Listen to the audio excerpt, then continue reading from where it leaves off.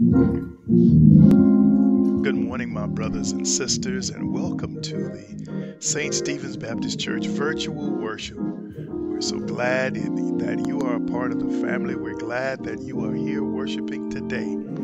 I thank God for the opportunity just to be able to praise Him on this Pentecost Sunday. Father, we pray for your children. We pray for this worship hour, God. This is the day, Lord, that the power of the Holy Spirit came upon all of your people. Now, oh God, I pray that the same would happen to every soul, wherever they're located. We thank you, Lord, in the name of Jesus. Amen. Just want to praise you forever. And ever, and ever, and ever, and ever. For all you've done for me. Blessings and glory and honor, they all belong to you. Thank you, Jesus. Thank you, Jesus. Oh, blessed me. Oh, just wanna praise you forever. And ever.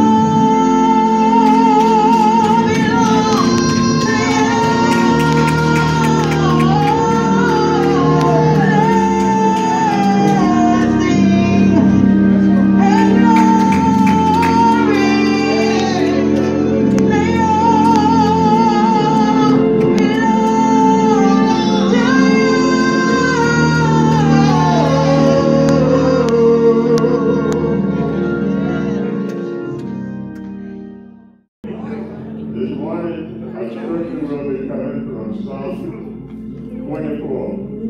Psalms 24. Yes, sir.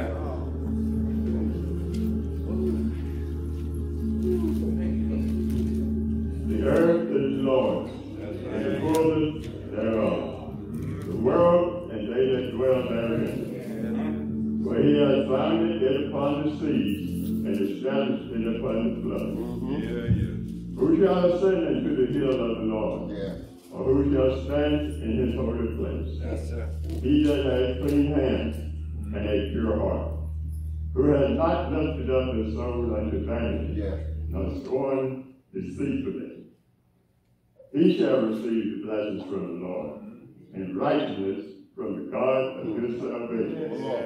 This is the generation of them that seek him, that seek thy face, O Jacob. Lift up your heads, O ye gates, and be ye lifted up, ye everlasting doors, and the King of glory shall come in. Who is this King of glory? The Lord strong and mighty, the Lord mighty in battle. Lift up your heads, O you gates. Even lift them up, ye everlasting doors, and the King of glory shall come in. Who is this King of glory? Yes, sir. The Lord of hosts, he is the King of glory. Amen. I read Psalms 24, the word is already blessed. Amen. As we prepare ourselves to go to the throne of grace, Yes, sir. let us remove all things from our minds and our hearts and concentrate on him Yes, sir. and on him only, for he is our God. Yes, sir. Let us pray. Father God, a group of your servants come this morning, if for no other reason than to give you your glory, your honor, and to praise you. Father, we say thank you. We say forgive us of our sin. For we have sinned and have come short of your glory. But yet you still love us. So we say forgive us, Father, and thank you for your grace and your mercy. For you certainly had mercy upon us. For we have done things that, Lord, that even man cannot forgive and won't forgive. But you being the true and living God, oh Father, we thank you. We thank you, Father, for your Son Jesus. For he came and he set the tone for how we should live our life and how we should treat our neighbor. For your word said, love your neighbor as thyself. Father, we thank you. We thank you, Jesus. Father, we also come at a time in this country that we must pray for our government. For the things for which are going on, and Father, we don't desire this to be a political thing, but we know the difference because you have given us a sense of right and wrong. And we're seeing so much wrong. And it's with heavy heart. When we think about what is happening, children, we think beyond that, Father, what has already happened, because there will be no more Sunday dinner with these children. This is the beginning of summer. We know they were planning on going to SeaWorld and Fiesta, Texas, and going out of town on vacation. And now parents have to bury their children. The same thing with New York. Funerals come, we know. And we know that your will be done. That's right. Because you still sit on the throne. And you're still in charge of all things. That's right. And so, Father, we say thank you. We say thank you. No matter what happens, you're still a good God. You're still a good God. And we'll carry that with us all the days of our life. And Father, for the things that you have done, we are eternally grateful. We thank you. We thank you there are no small blessings that come from God. For if it comes from God, it is a great blessing, no matter what it is. And so, Father, we say thank you. Father, we ask your forgiveness now for the things for which we have done, for which we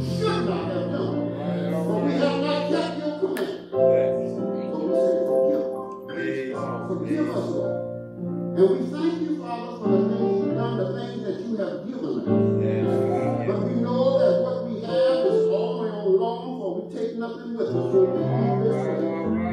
And so, Father, we say, we bless your holy name. And so, Father, in the name of Jesus, we say, we bless you, we thank you. We thank you. Yes, sir. In Jesus' name. Amen. Amen. Amen. I'm so glad. I'm so glad. I know the trouble don't last always. Oh, I'm so glad. I'm so glad. I know the trouble don't last always.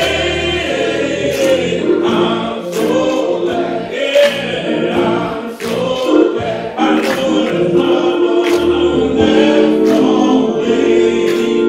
Oh my Lord, oh my Lord, I wanna know what shall I do? What shall I do? Well, what you gonna do? Oh, what you gonna do? When death comes creeping in the room. Oh, what you gonna do? What you gonna do when death comes creeping in the room? What you gonna do? Well, what you gonna do when death comes creeping in the room? Oh my Lord, I wanna know what shall I do? What shall I do? Run, Sarah, you will find you a hiding place. Oh, run, Sarah, you better find you a hiding place.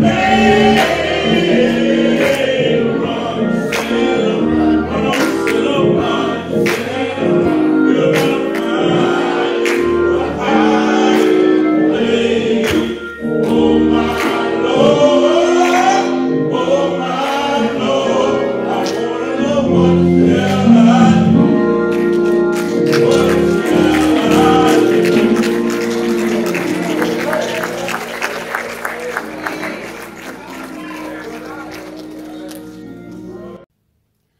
Good morning. These are your Connected in Christ announcements for the week. Jobs, jobs, jobs. The Texas Workforce Commission will host a special job fair during the week of June 20th for young people ages 16 through 24. Most major companies in Bexar County will be present and hiring on the spot. The jobs are part-time positions that extend beyond the summer and are pathways to permanent careers. St. Stephen's is one of 10 churches tasked with getting at least 50 applicants to the event. Pastor and Sister Biggs have the applications. Please get word to your loved ones, friends, and neighbors. Have them contact the church office at 210-226-3448 ASAP. We have a short window and a huge opportunity to bless the community. Food pantry update. Our trustee ministry is working hard to get our facility at 2014 East Carson ready for regularly scheduled food distributions similar to our pre-COVID ministry efforts. If anyone is interested in working with the food pantry, please contact the church office and leave your name and desire. It is a very crucial community service ministry that pleases God. Remembering loved ones. Over the past 2.5 years, God has called home numerous church members and family members. We were not able to properly celebrate many of them. So on Sunday, June the 26th, we will have a special recognition morning worship to celebrate their lives. Around St. Stephen's. Tomorrow evening, our deacon ministry will meet at 6:30 p.m. via Zoom.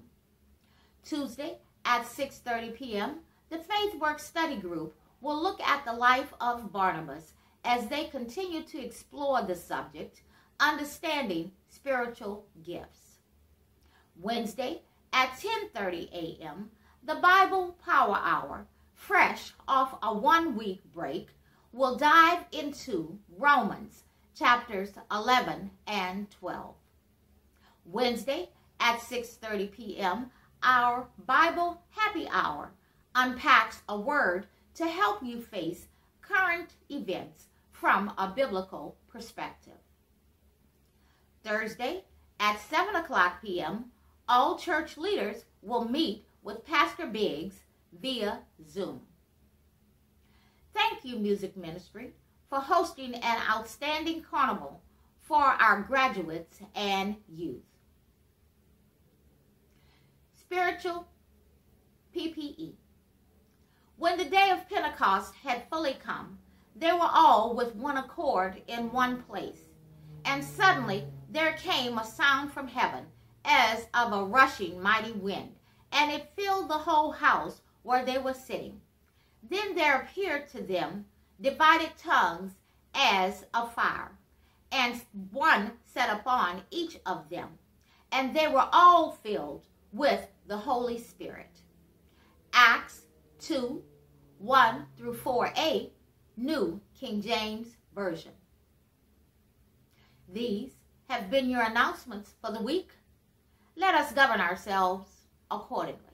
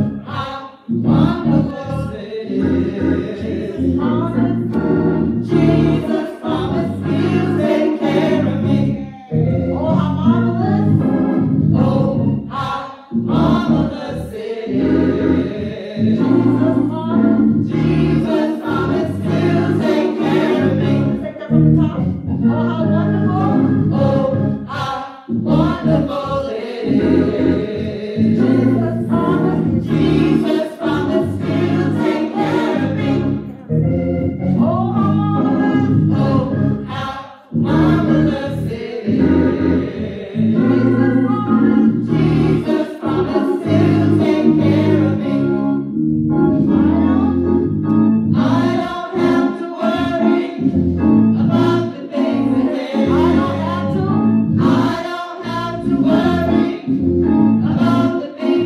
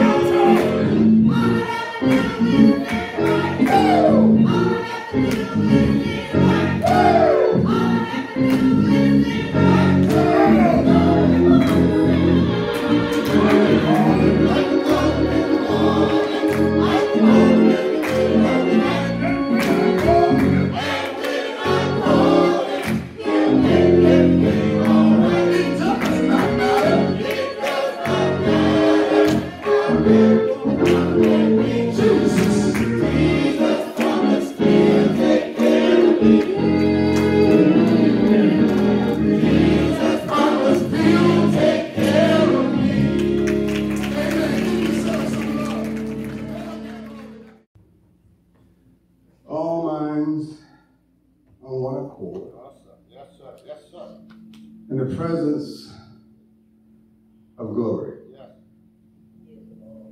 Let us pray. Eternal and Heavenly Father, we come this morning, some with heavy hearts, some, oh Heavenly Father, who are looking to hear from you, to hear your words, oh Heavenly Father. Have peace in their hearts and in their minds. We thank you, oh Heavenly Father, for giving us this day. We thank you, Heavenly Father, for enabling us to come together and worship in your holy name. We know, Heavenly Father, all that you've done. We know all we have to do is call your name. If we need something, Father, all we have to do is ask. And you have promised us in your word, it shall be given. More than we can handle. So we thank you. We pray this morning for those children who will not see another day, whose parents don't know where to turn this morning. Their hearts are heavy. All we have to do, oh Heavenly Father, to feel the pain is to think about our own children. Think about how we feel. We pray for the families in Buffalo.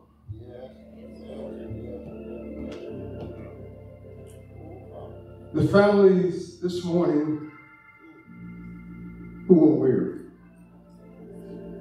whose hearts are broken.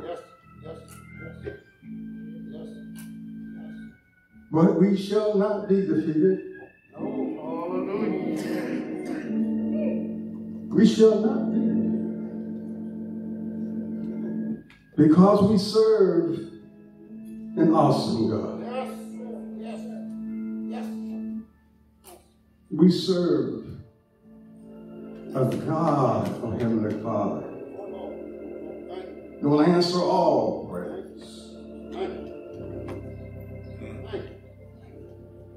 He may not come when we want him, but he's always on time. He's always on time. We thank you for this pastor that you have stationed him. May you give him the wisdom and the courage and the strength to lead us where you would have us to go. We ask that you would bless this congregation as they come amidst pain, amidst the diseases, the fellowship in your name. So we ask that you bless each and every family. Father.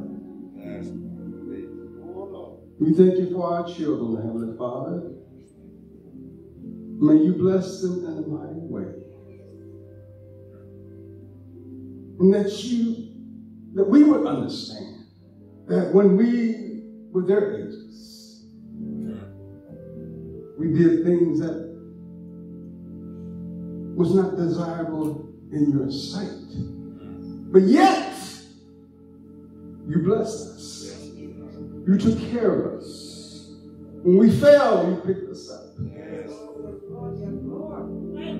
Not because we were so good, Heavenly Father, but it was because those who had prayed for us when we didn't or couldn't or wouldn't pray for ourselves, you took care of us, guided us, picked us up when we failed so many times. So we thank you. Now, Heavenly Father, as we continue this day, in the days that come, we will be in the Spirit. We will have struggling times, oh Heavenly Father, but we will be in the Spirit. Because we know, Heavenly Father, as long as we are in the Spirit, you will not leave us, and you will take care of us. So we lean on the everlasting arm. We lean on you. And that's where we get our peace in our hearts to move forward. Only in the Spirit. And we ask this blessing and all blessings in your Holy Son's name.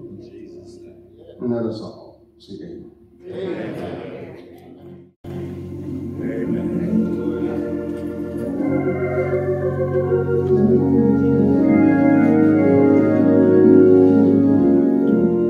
This song says, Lord, you are good. You've been so good. You've been better than good. I just can't praise you enough. I owe you my life. I can't thank you enough, even if I try, because you've been so good. Lord, you are good. You've been so good. Lord, you are good. You've been better than good. I can't praise you enough. I owe you my life. I can't thank you enough. Even if I try, 'cause you've been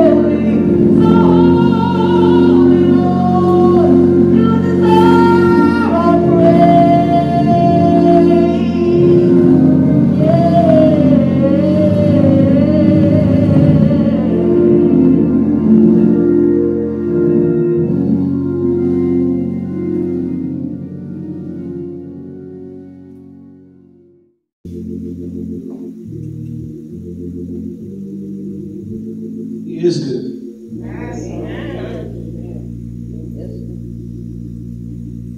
He's so good. I heard someone once say, he's so good I can't tell y'all. He's just that type of God. He's so good.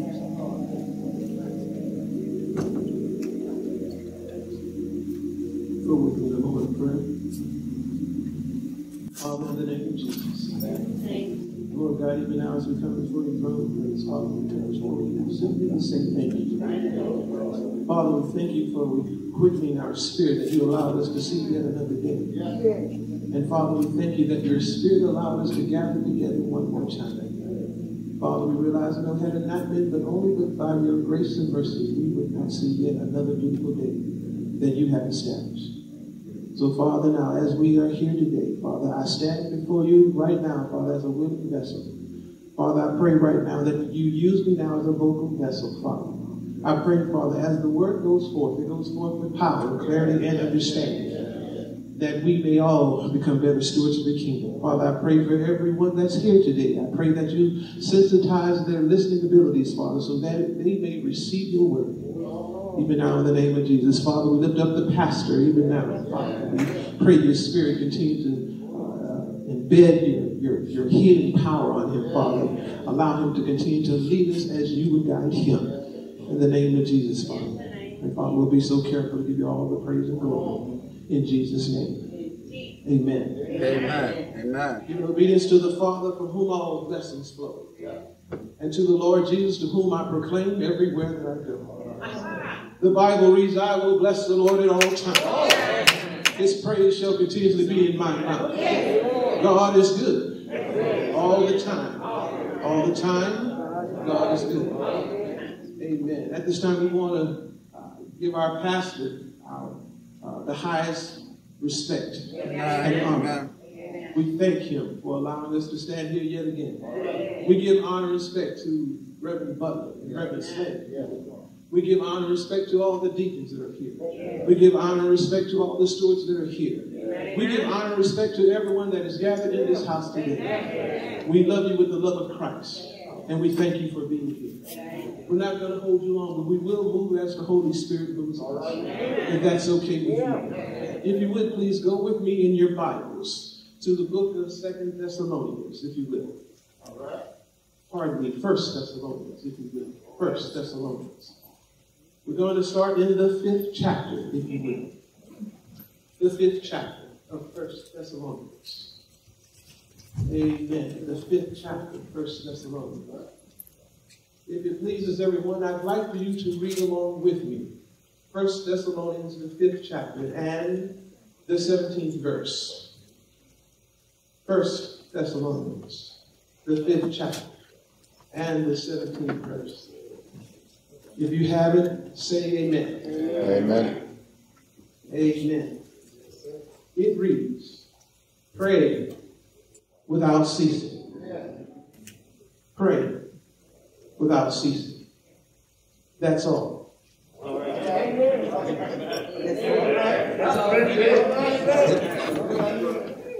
I'd like to use for a thought. I'd like to solicit to you for your listening abilities. Prayer works. Prayer works. See, I wish I had a believer right then, because when you consider everything we've gone through, I just knew somebody kind of say a little something else when I'm soliciting. Prayer works. I don't know about you, but I know prayer works. Yes, sir. Hallelujah. Yes, sir. There's a well-known writer by the name of Stephen King. He wrote a book called The Storm of the Century. And in this book, it details unimaginable events that occurs when a certain stranger comes into town. And in these events, they vary from unusual and dangerous weather conditions to an untimely, unspeakable, violent death. And so finally, when the stranger comes face to face with the town's constable and the town's people, the stranger says to them, if you give me what I want, I'll go away. And as the saying goes, you know the rest of the story. Now, this particular story may seem a bit fictitious for some, and it does have a bit of contrast with some of the very same things that we on this side of heaven are going through. Some of the very same things that we are even witnessing in today. what we are experiencing could be our storm of the century. Mm-hmm. However, and for those of us who have citizenship in the kingdom, I'm talking about believers, we too have a book. Amen. Also known as the Bible, better known as the gospel. And in the gospel, according to 2 Timothy 3:1, it reads, "This know also, that in the last days perilous times shall come." All right. Hallelujah. Yes, sir. Listen, if you will, if you have not been able to yet see signs of the perilous times we're going through, all right, allow me to make just a few observations, if you will. Fuel is high. Food is high. Come on. Rent is high. Come on. Mortgages are high. Yes. Cars are high. Yes. Mental awareness is high. Mm-hmm. Gun violence is high. Yes. Student loans is high. Yes. Tempers are high. Yes. There's so much that's going on. Yes. So much that we are experiencing. And so it is without any question that our social and economic demands of goods are in high demand, and yet the supplies are low.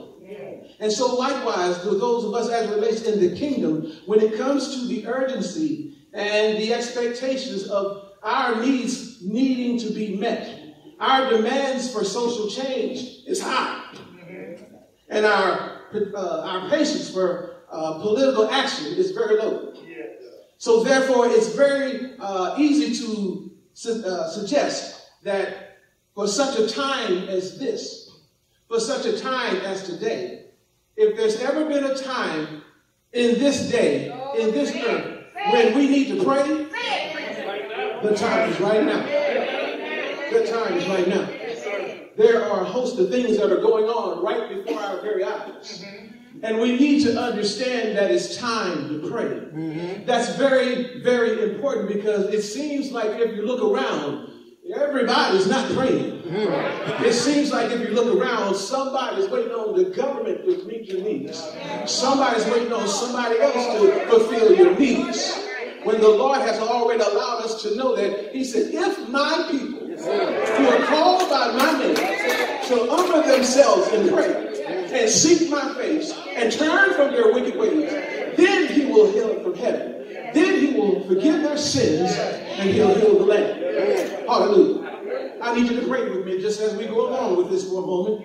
If you do that, I believe the Holy Spirit will reveal some other things, because there's some dynamics as we talk about prayer. Hallelujah.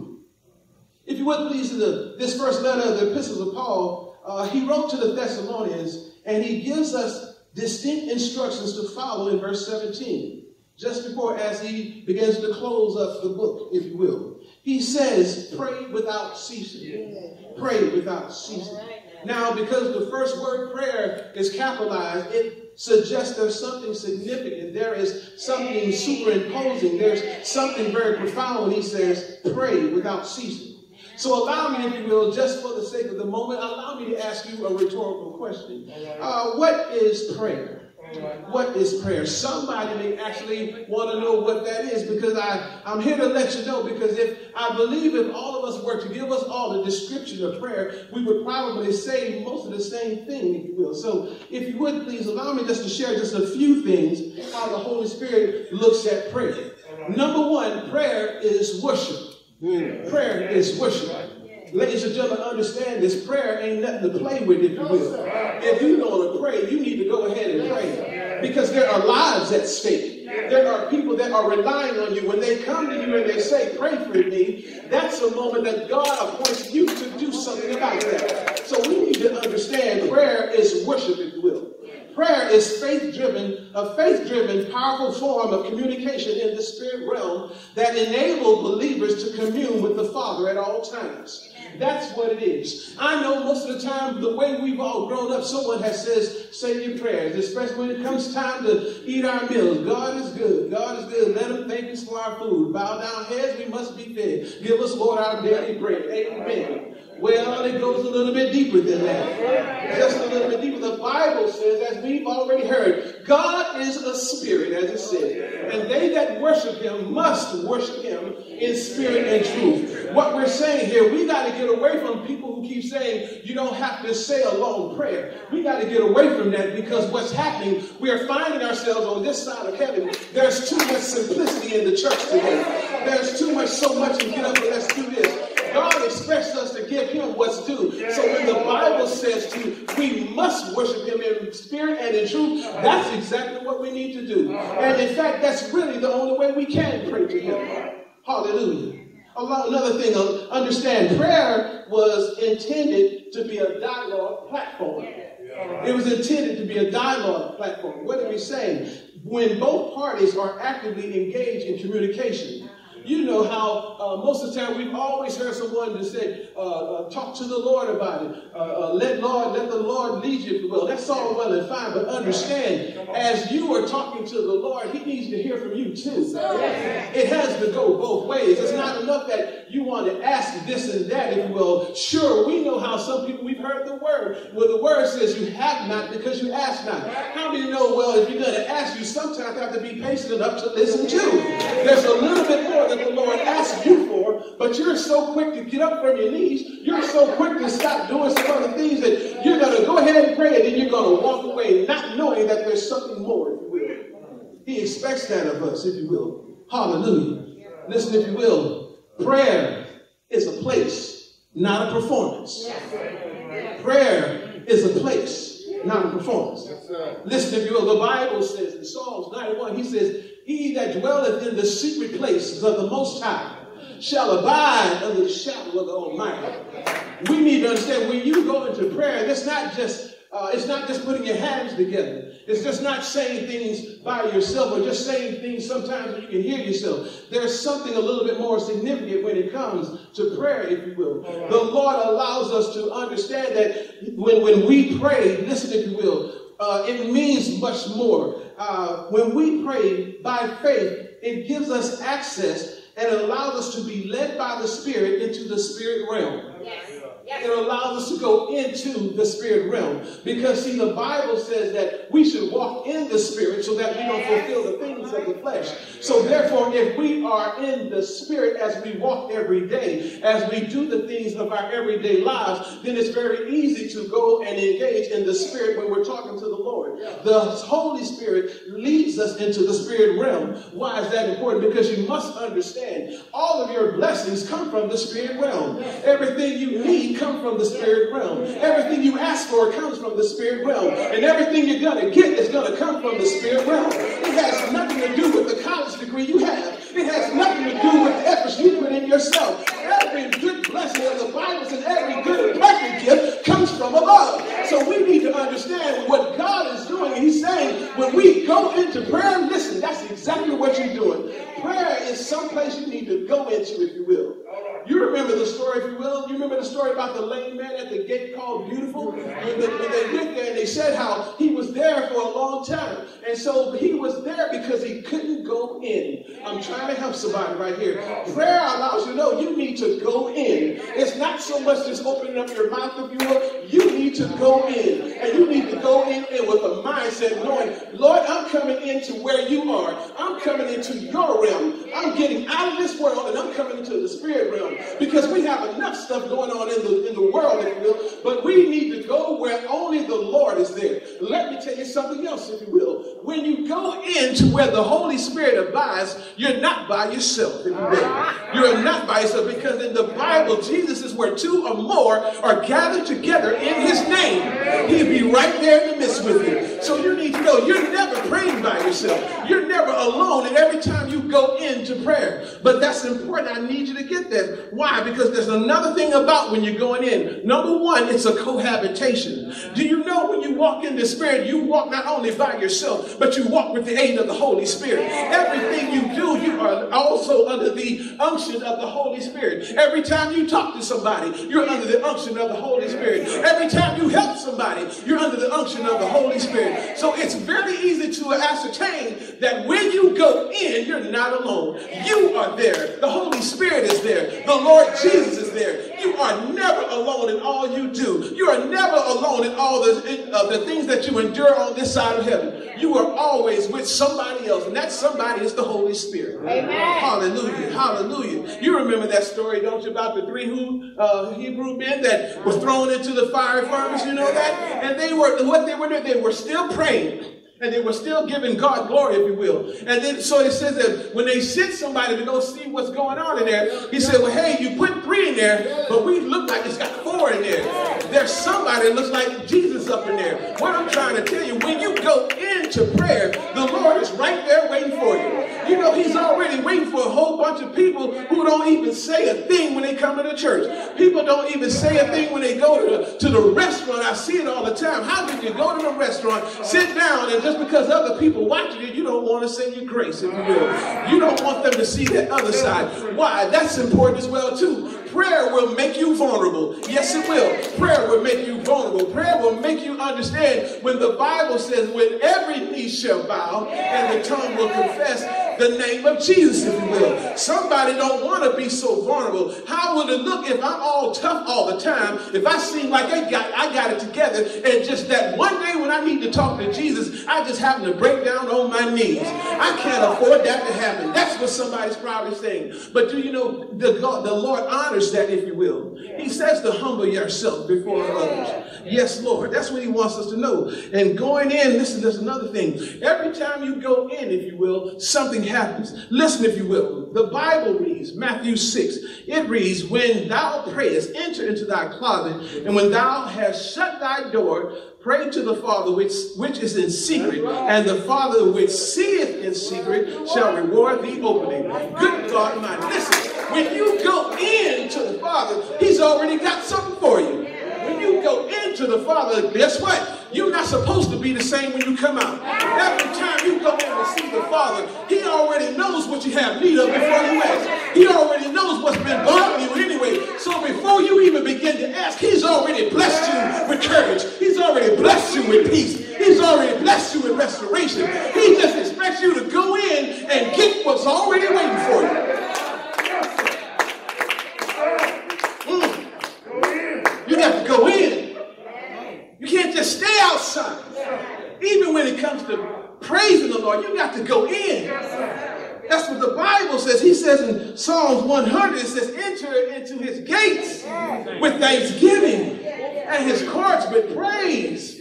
We got to come in this place. The church ought to be the loudest place in the neighborhood. People ought to be complaining about their neighbors, calling the police, help. Somebody, the people in church, it's just too loud for us. We can't even go to sleep. They making all that noise. It's any place, it ought to be the church. Good God, man. There's another thing when he wants you to go in. He wants you to go in. He wants you to know that there's something about the togetherness. Matthew 18, it reads, for where 2 or 3 are gathered together in my name, I'm there in the midst of them. That word together, it has a purposeful significance. It means communion. It means communion. The Greek transliterated word is koinonia. Yes. Koinonia, if you will. He wants us to have an intimate fellowship. He wants us to have an intimate relationship. He wants us to just take your time. He wants us to be there. You know, back in the day, I used to hear Mom and them say, sometimes we got to steal away. You know, we got to do that sometimes. We have to cut all this stuff off, if you will. We got to cut off people that don't know Christ. We got to cut off people that don't want to be where you are. You know, we got to just steal away sometimes. Because we already see the evidence of what's going on in our lives today. Sometimes our everyday life gets so hectic and so busy, if you will. We just need to go someplace and just have a talk with Jesus. You don't have to necessarily tell him all about your troubles. He knows what your troubles are. He just wants you to come to him, though. There is something inside of your spirit he needs to hear from you. Because see, I found out a long time ago, I can talk about my mama, I can talk about my daddy. These were praying people, if you will. But the Lord never heard from me. He never heard my praise. He never heard me testify. So sometimes when you're constantly going and asking someone else, pray for me, well, that's all right. But you know what? God needs to hear from you too. He needs to hear your voice. He needs to hear what you have to say. Amen. The Bible reads Psalms 133. It says, behold how good and pleasant it is for brethren to dwell together in unity. The Bible also says we should worship the Lord in the beauty of holiness, if you will. There's nothing more beautiful when the saints of God can come together. Yeah. You know, we used to hear that back in the day. Someone said when all God's children get together. What a time, what a time, what a time. That is so true even today. Yes, I love the fact that I'm in here with all of you. I've missed all of you. I've missed every one of you. There's something in your spirit just by being here. You now refreshing me. You better watch yourself because I might start shouting in here. I ain't been around y'all in a while. And I'm loving it right now. Prayer is also a weapon. Prayer is a weapon. I know we've read the Bible. We've read and we've heard people talk about 2 Chronicles 20 and 15. And it does read where it says the battle is not yours. It is the Lord's. And you know, some people run away with that. And that's all right. But I stop by to let you know something. The battle is the Lord's. But the fight is yours. The fight is yours. Listen if you will. The fight, if you will, he's already equipped us. If you read Ephesians 6 through 11, and it's going to let you know, listen if you will, he gave you the helmet of salvation. He gave you the breastplate of righteousness. He gave you the shield of faith. He gave you the sword of the Spirit. Who gonna fight your battle if he gave you all that to fight your battle? He gave it all to you. He allows you to know that everything you desire, everything you need to live a life that pleases him, he's already equipped you to do it. He's already equipped you to win, if you will. Listen, why is that important? Because in 1 Peter 5 and 8, it reads, be sober, be vigilant, because your adversary, the devil, as a roaring lion, walketh about seeking whom he may desire. Whom he may desire. That's important now. Watch this. Because if it says whom he may, that means even the enemy has a decision to make. He can't get everybody that's praying. Oh no, he knows when he approaches somebody that is believing. He knows I'm not going to waste my time. He already knows that. That's important for you to know. Because listen, the enemy is looking for those who's not praying. The enemy is looking for people who don't believe. The enemy is looking for people who don't know where their help comes from. He's looking for those people.